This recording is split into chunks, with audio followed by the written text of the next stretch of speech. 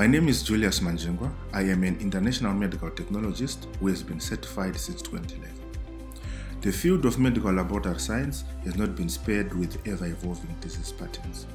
Antimicrobial resistance is threatening to decimate gains made in the medical field, with more and more infectious agents becoming resistant to available antimicrobials. The lab is pivotal in establishing resistance patterns, and now there is more pressure to avail quality results in a timely manner. Newer testing methods that are rapid are going to change the industry with a movement away from classical microbiology.